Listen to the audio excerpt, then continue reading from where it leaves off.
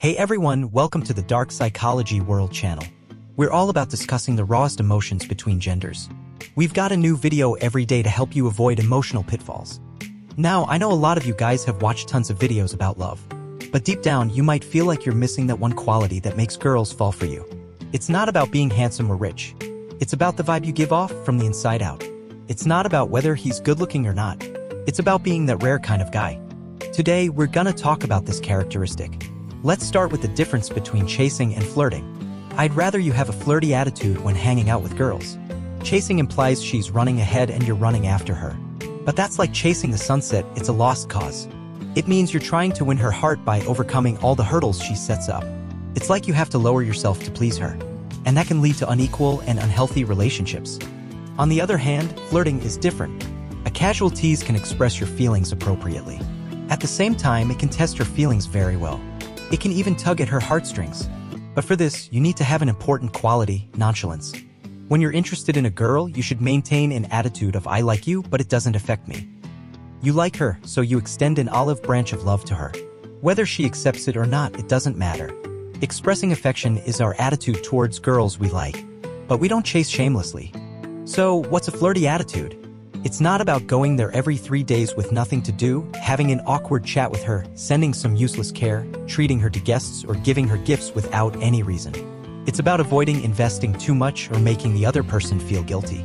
It's not about catering to the other party's opinions and giving up your own opinions and ideas. It's not about telling her, I like you, be my girlfriend. It's about expressing your affection for her, but not abandoning your principles. It's about teasing her from time to time, creating ambiguity, but not sending out a formal confession message. So, how do we flirt with girls correctly?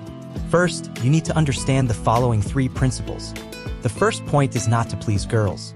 If you're nice to her and she's also good to you, that's a balance. That's a correct feeling. But if you were just nice to her and she only cares about enjoying, that loses balance. Even if you were together, that's an unhealthy relationship. A good relationship isn't gotten by kneeling down and begging. A relationship is something that requires equal effort from both parties to maintain. The second point to remember is knowing how to say no to girls. Don't always respond to their requests. If you fulfill all her wishes, she'll only demand more and value you less. She'll take your kindness for granted. It's true that when you're pursuing a girl, you're nice to her, which is understandable. But it should be based on your own initiative, not her passive requests. For example, if she likes a lipstick and asks you to buy it for her, you can refuse because it's not your own idea. But if you see a lipstick that you think suits her well, you can buy it for her. That's your own idea and it's justifiable. But even when you're nice to a girl, it should be based on principles and boundaries, not just about being nice. We often talk about not investing too much when pursuing girls. The process of chasing her is an emotional one, not about giving her material things or spending money on her. The third point is not to always reply to her instantly. Maintain an appropriate distance.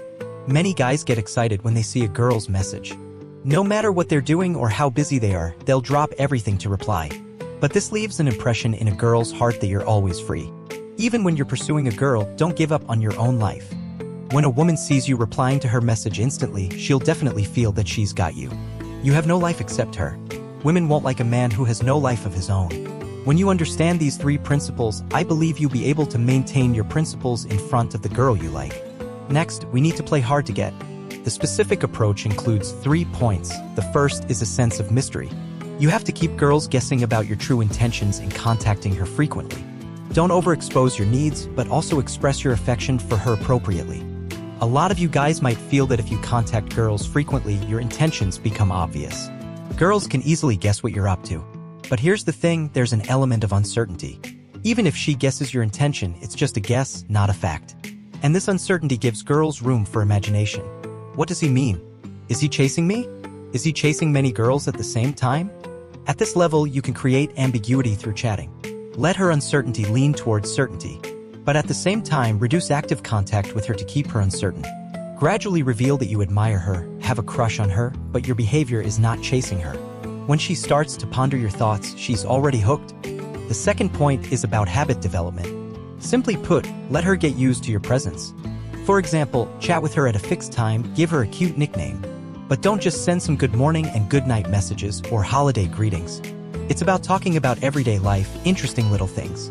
Let her form and share habits of interacting with you. Sharing will make you feel, and this feeling is emotional involvement. Once you get used to it and get emotionally involved, it will form an emotional habit. Only by guiding her emotional investment in the early stage can you reduce contact later and give her mood swings. The third point is about high value and high availability.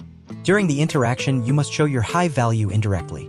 At the same time, let her know that only she will be treated specially by you. Therefore, in the process of guiding her, let her know your value. Make her feel that you are within reach. She will be more willing to interact with you and unwilling to let go. For example, you're chatting with her and a girl comes up to you and says, "I heard that you won an award. That's so awesome." You answer the girl, "There's none left," then continue chatting with her. "Where were we?" This shows that you're popular with girls and have the talent to win awards. But you still focus on chatting with her. Let her feel that you treat her special. High value attracts girls, and high availability makes you hard to let go, arousing the unwillingness in her heart, thus transforming into her initiative. If you always get hurt and fail in front of feelings, do you want to improve your love skills? If you want to get rid of singleness or save yourself for love, even if you know nothing now, are confused and lost, then don't be afraid. Because learning can make you grow. If you want to learn how to chat with girls, want to learn how to attract girls, want her to chase you, or if you're in love and chasing a girl, or need help with emotional issues related to dating recovery, then pay more attention to my video sharing. Don't forget to give it a thumbs up. You can also share these fascinating insights with your family and friends. Hit the subscribe bell and you'll be notified when new videos are posted. Here's the Dark Psychology World channel. Thanks for watching, see you in the next video.